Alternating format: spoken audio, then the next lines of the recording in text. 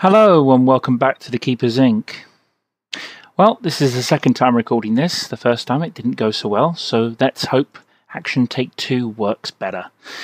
So today I'm recording this for new players to Space Engineers. I've introduced about 3 or 4 friends to SE, and I promised to show them the ropes. However, due to time and things, I've not been able to show them everything needed to get started in the game. So I figured making a video would give them something to watch and have the basic clue of what's going on. So first things first, I will say to you, there is a character option here to customize your character. It has settings, suits, and bits. I wouldn't worry about it right now. A lot of people will click this button, you'll get a loading screen, and then you'll go into a suit customization button. Feel free to play with that. My advice to you as a new player is, first of all, go into the options, go to graphics, select where it says quality preset. If you're on a decent computer, that can handle high settings, if it's already selected you and guessed your settings as high, my advice is switch them back down to medium, or at the very least copy what you can see on the screen there. So basically model quality and texture quality on high and pretty much everything else on lower, and disable the shadow quality. Right now shadows are kind of inside SE at the time of recording this in March 2018, and to be honest, it doesn't really make that much difference. It's a quality of life thing if you really want shadows, but I really wouldn't worry about it too much. It's more helpful, I guess, if you're playing on planets with flying drones. But anyway, we're getting to that in a minute. If you're on a lower end machine, then leave the default settings as what it guessed it as. I'd still, even on the lowest computer, still put the model quality up to high, because 99% of machines will still be able to handle it if you can play the game. The lower end models are really not that great and makes the game look really horrible. May even turn you off from playing. So I would recommend turning flare intensity all the way down to 0.1, because you still get huge flares even with that setting. It's the flare of the sun, and for other lens flare multipliers. So yes, field of view is your own setting, same with most of these. If you're on a planet, then tree draw distance will come into play. I'd recommend setting it to lower rather than higher, but you can alter this on the fly if you're going to be exploring a planet and you want to be able to see trees in the distance before you smack into them. Grass density, I would recommend turning this down. I have mine set to 1 to 1.2, and I've got a beefy machine, and I still set mine at only 130 meters, because there's really no need to make the computer draw loads of grass right across an entire distance that you can view, which is about 20k if you fly up in the sky. So yeah, ambient occlusion is your own option. Post-processing again, and damage effects, I would say leave on unless you really need to turn them off, because it will help you notice if things are damaged. So yeah, press OK, and the next thing I would recommend doing, if you haven't already done it, is going to the audio options and turn the music pretty much off. If you're playing with friends, which I know my friends will be playing with me, they're going to be using comms, and having the music blaring in the background is not a good thing. If you want to listen to the soundtracks, quite honestly, when you're on your own level and you're just doodling around, I'm sure they'll be quite dramatic for you at one point or another. Some people like it, I personally don't. It's up to you. Wouldn't recommend doing that music for streaming. I personally have had 2 flags from YouTube while having the background music on. So there you go. I have my setting at about 1/4. However, it depends on what quality headset you're using, how loud you've got it, etc, etc. So adjust these settings. In-game voice is not brilliant. You have to be within 200 meters to use it. So you can't use it from ship to ship unless you have antennas and things. It's kind of realistic in that respect. you can enable it with that setting there.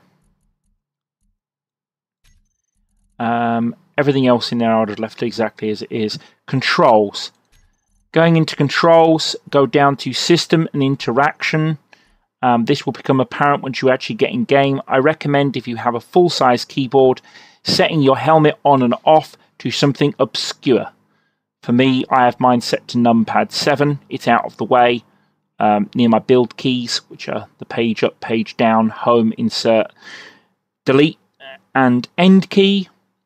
So I have that set to num 7 out of the way. The default is J. I recommend altering that because going into the K menu, you'll probably press your helmet off at one point or another and be very annoying. So there you go. Let's see what others we've got in here. Okay, game settings. If you're going to mess around in creative at any point, I would recommend setting this build option, build mode, to line. It will help you immensely, especially if the default, I believe, is still single block. The other thing I could say to you is, if you want to turn off the annoying control hints on the screen when you get in game, you can turn them off with this option there. Same with the rotation hints. I'm going to leave those on, but some people will find it more confusing having them on than off. So there we go. Let's see what else is on here. Right, okay, so that's mostly the settings for setting up. I'd recommend starting a new game and going to custom. Just ignore all this extra bit. I've got some workshop stuff and a custom mission of my own. And also, if you wanted to play through the campaign, you can do so by clicking the first jump and hitting start. It's not multiplayer friendly, and really and truly is not that finished and polished. It does have some bugs, and they do expect you to kind of know a little bit about the game and how to play before you play through that. Okay, so in custom game, you will get a whole bunch of options here. Ignore anything that says easy. It's a lie. Honestly, you can play around with them if you want to, but quite frankly, easy starts are not exactly brilliant for a new player. My advice to you would be is on the Lone Survivor. If you really want to do an easy start, you could go for the space one. I wouldn't recommend starting on a planet or a moon on your first time out. I recommend Lone Survivor because it throws you in quite literally at the deep end with no ships and literally gets you started and forces you to build something that's functional. And while that might be a pain to try and work out how to do it, it does help new players get started properly. So first thing to do is select. I'm going to select Lone Survivor. If you've got a beefy system, you could also try the star system and use a spawn ship. I'm going to select Lone Survivor, and I'm going to call this My World #1, and I name all my worlds with #1 or #2, etc.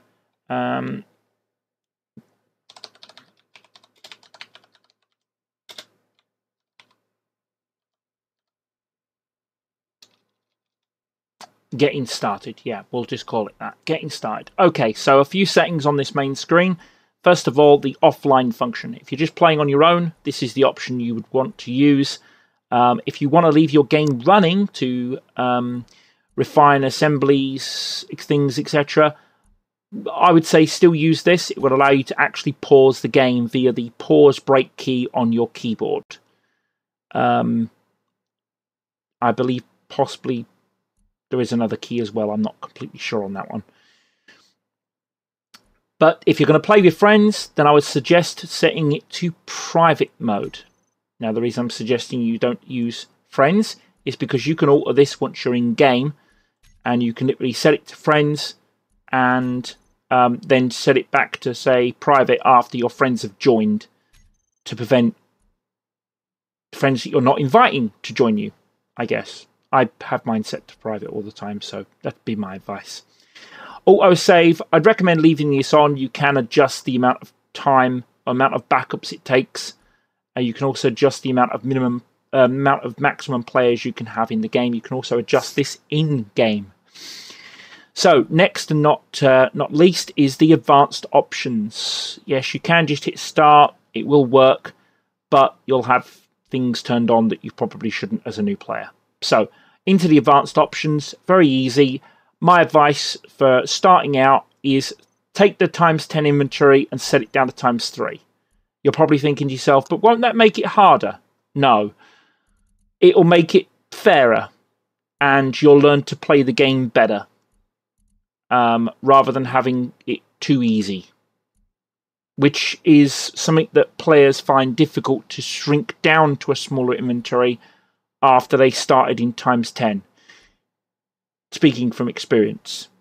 Okay, first thing to ignore all the assembly, refinery, welding, grinding settings. You can adjust these if you want to, but I warn you now, setting the grinding speed at ×5 or welding speed at ×5, you may as well be in creative. Just pointing that out. There are tiered tools to make you weld and grind faster, so leaving them on ×2 is perfectly fine. I actually set mine down to realistic, so just to give you the heads up, at least for the grinding speed anyway. So anyway, environmental hostility, you want to set that to safe. This will stop meteorites coming in from the sun or from anywhere else and destroying your base. Asteroid amount. I would recommend leaving this as low density. The low density is not low, it is in fact huge and still spawns tons and tons and tons and tons of asteroids.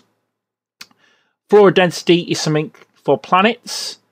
It only affects planets, and I would recommend turning it to none. No, it will not turn off all the trees. There will still be pretty trees, or ugly trees, depending on your view of it. But it will turn them down to the absolute minimum spawn level, and it will not cause extra problems for you later on once you've actually built something in the world. Arcade mode for sound, I would recommend leaving this as it is. Until you're used to the game and want to get a more realistic experience. The realistic mode has some bonuses, I guess, but it also has a lot of drawbacks. And for a new player, not being able to hear when you're welding, grinding, shooting, getting attacked is not ideal. So leave it in arcade mode until you're used to how to play the game. World side, leave this as unlimited. Don't ever want to alter this unless you're specifically setting up a scenario or some other thing that you specifically want to limit the size. And be warned, if you go above the 100k, if you actually set it to that and someone drives outside of 100k from the center, their ship or their player character will get told to go back or you'll be deleted. And then it will promptly delete it, especially if you don't get a chance to turn around in time. So leave that on unlimited, that's fine. View distance, if you're on a lower end machine, set this down a bit. You can set that all the way down to 5k if you wanted to. I personally leave mine on 20. I've got a beefy machine. I can actually have it all the way up at 50 without any issues. But 20 works for the most part. Respawn. If you're playing with friends that you know are not going to abuse the respawn ships, feel free to turn this, or for yourself, that is, turn this cooldown to disabled. That way then if you crash your respawn ship for some reason and you want to immediately take another one because you failed a landing on a planet or whatever, you can do so without having to wait the enormous amount of time it takes. Day duration. Okay, so this is the sun revolving around planets. Yes, I did say that correct. Or around asteroids if you're just in space. And this is the time it will take to move around the entire skybox. I would recommend setting this at about an hour. If you're on a planet, I would say possibly set this at about 4 hours for your first day, but then you can alter the duration in-game via the admin menu, which I will show you briefly. Maximum objects. While it says on the tooltip here, it can significantly affect performance if you take it above 64. Well, maybe back when the game first came out, that was true, but not today. Don't put it up at 1,000, but quite honestly, setting at about 170 is perfectly fine for 99% of machines actually hosting this game, which requires a pretty beefy machine to begin with. Block limits. this is meant to give you some kind of limitation and reduce the number of things you can put in game per player. To be honest, I turn it off. For a new player, if you're playing with friends that you know are not going to go stupid with huge ships that have stupid number of blocks, feel free to leave that off. But if you think they're going to go silly or they start to, log out, save the world, obviously, and you can come and switch this limit on and set it appropriately. Bear in mind that if a ship is already above per block 100,000, that ship will not necessarily get destroyed, but it will not allow them to build any more onto it. So just be cautious of that. But I'm going to turn that off. It's going to give a warning only for experimental usage. Just ignore it. It's fine. Backups. I normally switch this down to 3, but I know my mouse has been rather finicky today, and I'm just going to leave it on its default. That'll be fine for most players. You can leave copy and paste enabled if you are an admin. You may need this for the purpose of using the admin tools and actually copying and pasting to replace ships if they're lost, if you choose to do that.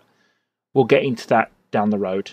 Spectator mode is something you can put on for the purpose of being able to spectate around without actually viewing someone's ship and physically being there in the spacesuit. You can go into spectator view and zoom around the world really fast. Can be disorientating, so possibly leave that off for the first time you're playing. Ignore the reset ownership button. You don't need to worry about that. Permanent death, I would leave this off for a first time player, because basically it means that if you lose your only medical bay, you basically get game over. And it also means then if you take a spawn ship to go back to your stuff will be gone. It will delete your stuff. You have to keep an active med bay and protect it. Can be fun, but at the same time can also be rather annoying, especially with game glitches in there and whatnot. So yes, leave all of the other stuff exactly as it is. You'll be perfectly fine with that. I would say possibly turn off the random encounters, and turning on or off the cargo ships is a personal preference. Cargo ships will spawn random NPCs throughout the world, and they will fly in from time to time. You can attack them and capture them. Some of them are quite hard, other of them are quite easy. My personal opinion is stay away from anything that says military, and you'll probably be okay. You'll probably need a ship to take them out with a camera on to zoom in. So next down here, the only other thing I'd possibly say for a first time player is turn off the drill shake, but it's not so bad these days, so possibly leave that on. Enable air tightness. Okay, so what this does is allow the use of pressurized environments on ships and stations, and it can cause a little bit of lag. So providing you're not trying to pressurize 17 rooms and depressurize them constantly, you should be fine with this. And I have 17 being an arbitrary number, but if you don't abuse it, you'll be fine. If you are running a public server, certainly don't have this on. You'll cause more lag than you can possibly imagine. But anyway, moving on quickly. Starting the spawn screen, just ignore. Start with tools is a personal preference option. I have this off normally, but I would recommend for new characters to put this on. Let's see. Drones. Drones spawn into the world. They're random pirates generated from time to time. They will attack ships and enemies. They will also try and attack you with their drones if you get within range. So if you're trying to attack cargo ships and you have drones enabled, the pirates will send drones after the cargo ships and protect them from you, and them drones will then follow you all the way back to your base and attack you at your base. It can be quite devastating if you don't know what you're doing. So I'm going to turn the drones off but leave the cargo ships on. Spiders and wolves are for use on planets. The spiders for the alien planet, the wolves for the Earth-like planet. I personally leave them off, especially for new players. Leave them off. They're fun if you want to get into that, but they are also a major ammo sink. So not a good idea for first time playing. Let's see. Enable damage friendly turrets, turn that off. Enable subgrids, you can leave that off as well. And I think that's just about everything. So click OK. And there's one more important thing to do, which is to turn this game to survival mode if you haven't already. So turn it to survival. And then we're going to set some mods. Okay, I will list these mods in the description below, but the first is going to be Eyes, and it's the Eyes Just Got Clear mod, and also the invisible armor edges. I would also recommend CJ's camera overlay tweak, which will clean up the camera from its dirty vanilla look.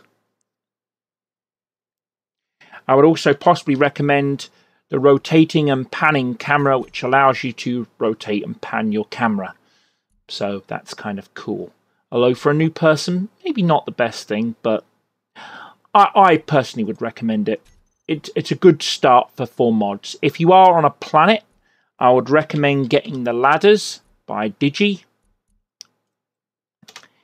And if you just find all of the in-game inventory really hard to navigate and remember what you need for what thing, I would recommend looking up a mod called Easy Inventory. I will link it in the description below, but I'm not going to be putting it on this world. You will also need the text HUD API mod as well for that. But those two will make it a little bit easier. Now, the Eyes Just Got Clear do alter things from vanilla, so just be aware of that. But that's the 4 mods I would recommend starting with. And if you've played a little bit and you're annoyed with the inventory, switch on the other one. So I'm all ready to go now.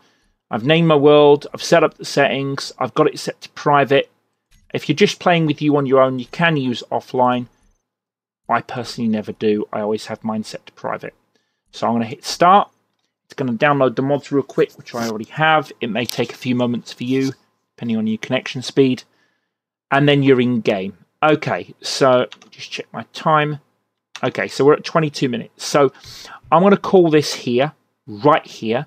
Only thing I'm going to show you is on F3, you can adjust the lobby type to friends, to public, and you can adjust the number of players up to 16. I would never ever recommend running a public game off your computer unless you really know what you're doing. The other thing I will briefly tell you is if you press Alt and F10, you can get into the Space Master menu, which can be used to adjust lots of things, clean up, and do other things. In the Space Master mode, in the Admin Tools mode, you can set the time of day, and if you look, I'm adjusting the sun's rotation. It's there, and I'm adjusting it in the sky. They've recently added this in. It used to be in the debug menu, but they've now added it in down there. So I'm also going to briefly say to you the G menu. By pressing G, you can adjust your menus along the bottom here. But I'm going to leave that there. I'm going to put an animation on my bar. And I will speak to you all next time. Bye-bye. Take care. Save this.